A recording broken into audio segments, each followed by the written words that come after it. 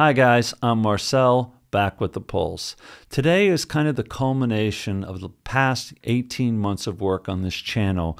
I'm actually talking to an expert from the traditional medical world, from academia at the highest levels, Dr. Jingzheng Ji, who now runs Genfinity. Dr. Ji is an expert in genetics, biotechnology, and immunology. He's personally mentored over 15 doctoral students and created doctors. He has received over $100 million in grants, and at his lab, Genfinity, he developed the most accurate test for intracellular NAD levels. And over the past 3 years, he's collected thousands of tests and a treasure trove of information about NAD boosting, which methods work the best, what the results are, and what he's finding. He's even in disbelief himself. Basically, you can cure disease, you can prevent disease by boosting NAD level. The three main biomarkers that he focuses on are senescence, inflammation, and oxidative stress. And when you have these conditions, you have an increased presence or potential for disease. So by boosting NAD levels, you can address these things. And by taking something like fisetin or quercetin that he takes, he also is a big fan of fisetin that I take, you can reduce inflammation, you can reduce senescent cells, and you can prevent further disease. One of the questions I asked him, because he was talking about a cervical cancer patient who was taking a senolytic and reducing their senescent cells, can you then get a better result from radiation? So he talks about this and then transitions to talk about NMN and treating thyroid cancer. Listen to this clip. Is there a possibility, or are you seeing that you can treat senescence and then possibly get, for example, better results from radiation therapy because you don't get as much spread? That's what we our data are suggesting, and to prove that your hypothesis is absolutely on the mark, and that's what I was setting out to do before I quit my academic job, and I'm still talking to my former colleagues to perhaps start a clinical trial to combine radiation therapy and the senescence senolytics to see whether we can improve survival, and let's say in cervical cancer, but it's in many different diseases.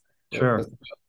Well, I keep telling people, listen, in our community, the supplement community, there are a lot of people who feel that they haven't gotten from traditional medicine a good enough or an effective enough treatment. And then they come and then they start taking supplements. They feel better. They stop. I have a very close relative, we could talk more offline, who has only been taking NMN for 2.5 months, switching to NMN just temporarily, but as a function of taking supplements to treat things. And their doctor, after 2.5 months of NMN, their doctor cut thyroid medication in half. This person's thyroid cancer recoverer, and reduced blood pressure medicine as well, because their blood pressure came down since then. And this is an 84-year-old. Oh yeah, we have cases after cases. I have one lady, and she has a thyroid nodule, and after taking our NMN formulation, after a month, the thyroid nodule is gone. And we cannot directly attribute that to the NMN by doing that month. The only change she made was adding the supplement, and her arthritis was also gone. It's also gone. And I have a cardiologist in Boston. He's an integrative cardiologist. He does NAD tests with us, and he uses our NMN formulation to treat all kinds of patients and getting great outcome.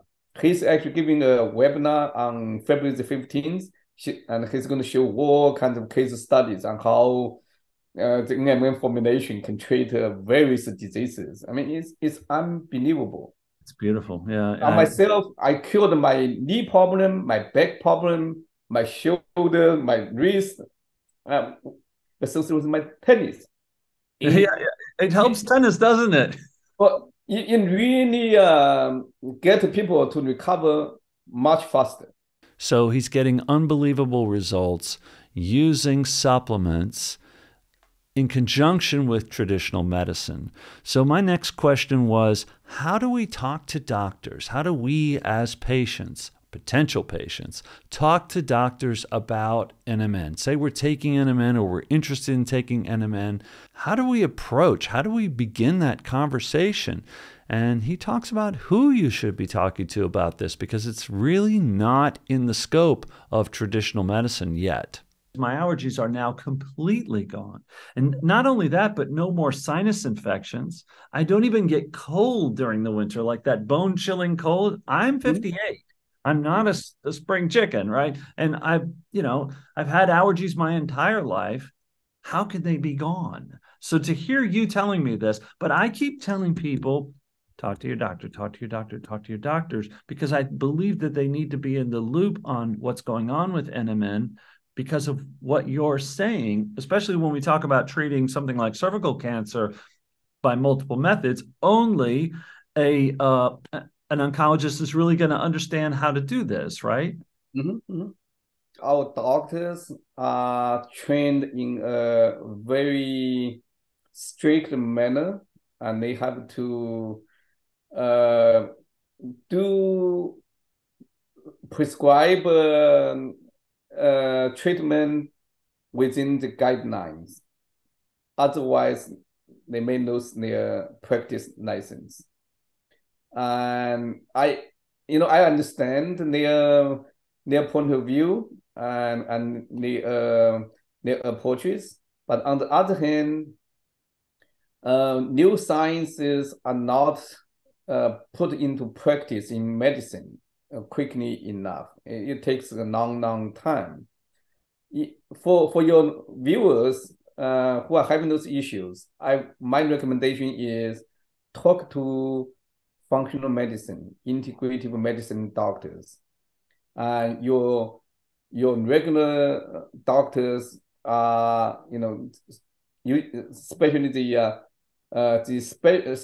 specialists, and they are not going to do things outside of the box. Right. And if they can treat the problem, and also they are trained to treat diseases, what we are talking about is not really how to treat the diseases, but more how we improve the overall health and make our body fight the various conditions on their own by increasing the wellness of our cells. So functional medical doctors are the way to go for now, but he's made it, as I said, his life mission to educate doctors on this. So how do you do that? My question for him was, do you need more trials? Do you need more data? Listen to what he says. He's got the data. We actually have a lot of data. We have multiple clinical trials that we have conducted.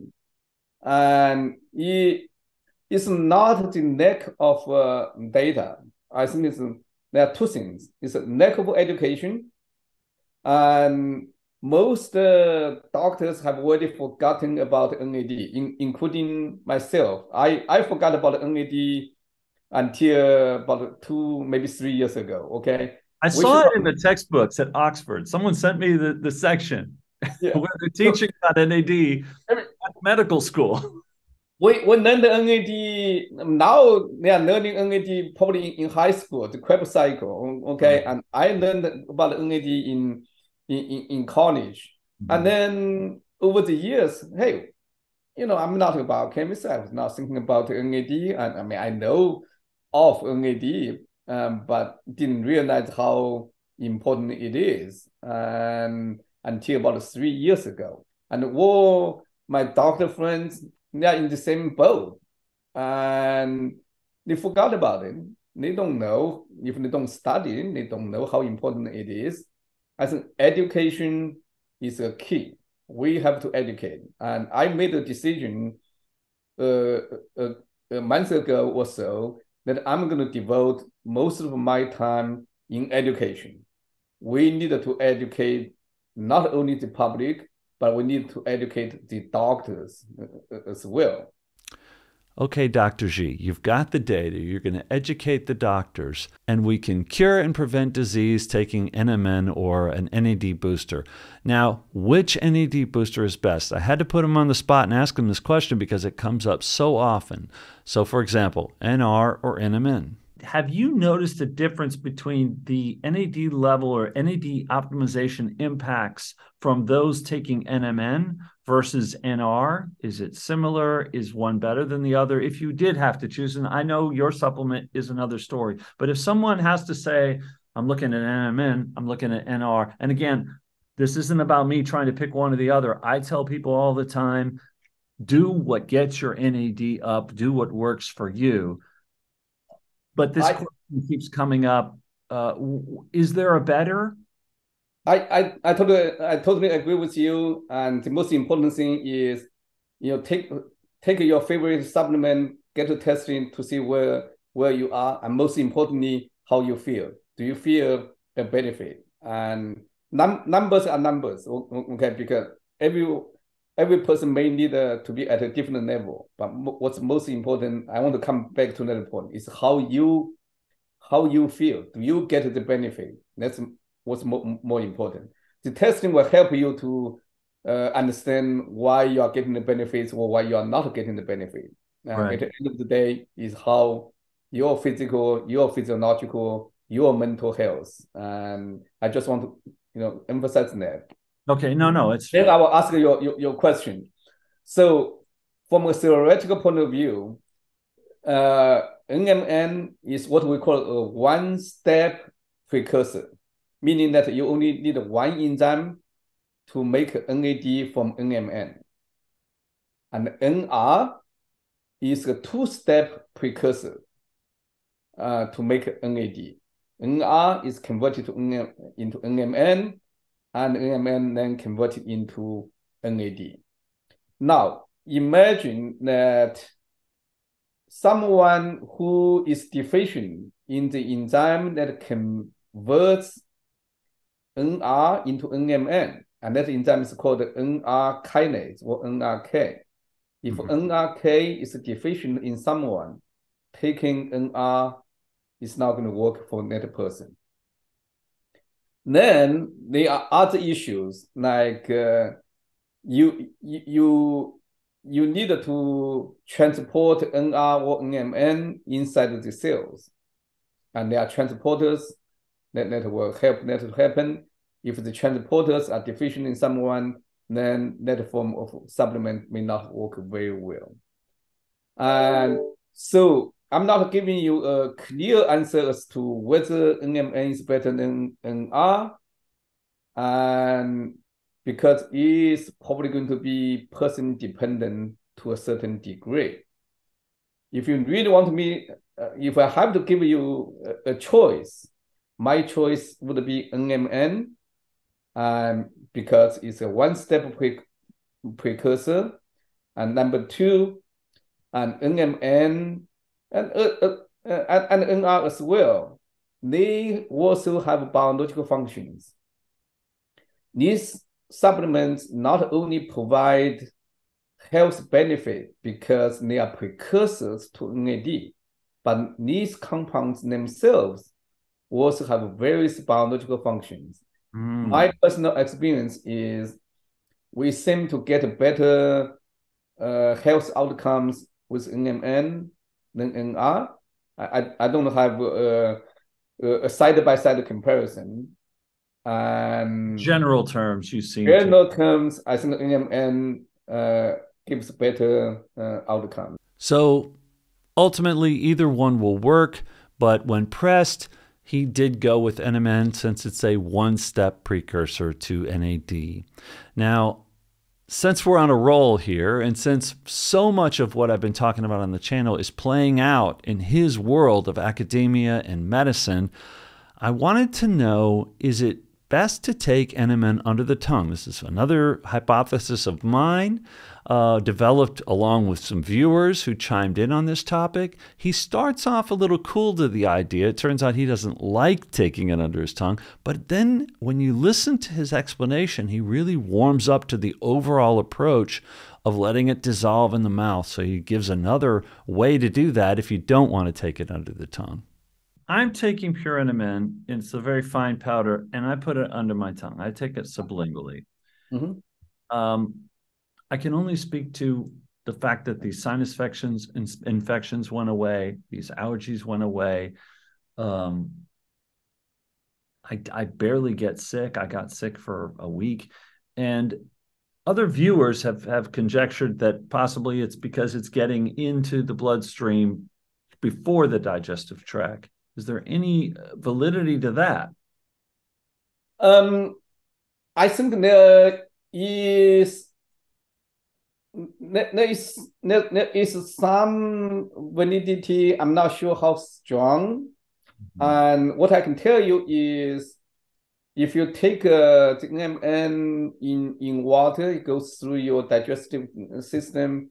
It works for most people. And with the integrative cardiologists, what we have found out is, and what we are recommending now is that you may want to keep the NMN solution in your mouth.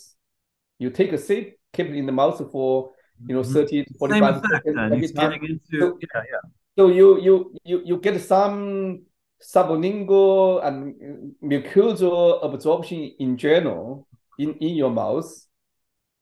And that's as good as putting the powder under the tongue. I hate putting powders underneath my love it. I got so used to it. I love it now, but I totally understand. I mean, some people have gag reflex. And I hate it. I mean, I'm never going to do it unless another approach doesn't work. Okay, so it's not only picking the right substance that works for you, but picking the right delivery method. No, it's very important because I mean, you get the same effect as having the powder under the tongue. Okay. I think most people would agree with me that keeping a solution, it's actually a nice lemonade taste. It doesn't bother me. So it's a very, very good taste. If you don't like to put the powder under your tongue, just do what I am telling you to do. Just keep a solution in your mouth for some, and even squish in your mouth and to mouthwash. Yeah. I think what's working is when the absorption happens in this area in general, you are getting more of the product into your brain. And I think that can perhaps give you a better outcome in terms of mental health and neuronal issues. And obviously, it could be good for sinuses because it's much closer, and that's what you're having problems. And by the way, I had asthma for almost 20 years, and I had to take asthma medicine for a long time, especially in winter times. After NMN, totally gone. So I'm extremely grateful for the work that Dr. Xi is doing, for coming on this show. He's also been on Modern Healthspan recently. He's really turning up his presence online and talking to many doctors, as you heard. We're going to continue to talk to Dr. Xi in the future. I've got another 2 videos coming up soon from him. One focuses on NAD injections or infusions, his thoughts, both good and bad, about that approach for various illnesses. We also talk specifically quite a bit about long COVID. So I'm going to make those separate episodes and post them soon. Be on the lookout for more information. Truly exciting, truly amazing to see this, what's been playing out with you and I over the past several months, playing out now in the world of traditional medicine. Just fantastic. See you guys again soon.